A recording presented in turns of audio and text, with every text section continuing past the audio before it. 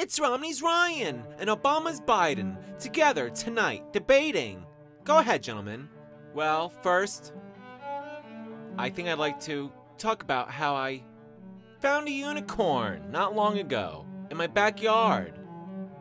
Are you gonna listen to this bullshit? Come on, people. Look at this kid. He's just a fucking kid, a fucking little kid, this fucking piece of bullshit.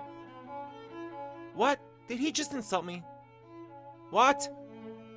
Are you gonna listen to this little ankle biter? Listen, folks, I was in the Senate while he was in his 3-year-old diapers taking poops, okay?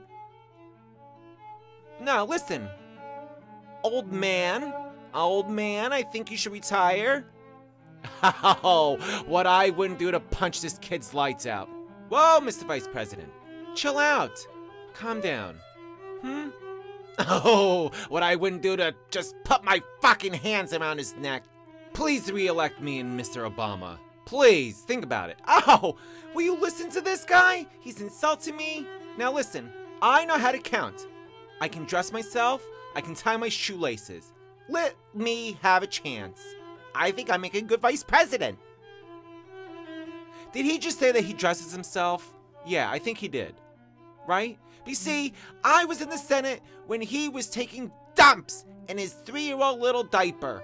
And now I'm here to fix the economy. Oh, Mr. Ryan and Mr. Biden, shame on you both. Just knick-knacking, patty-whacking.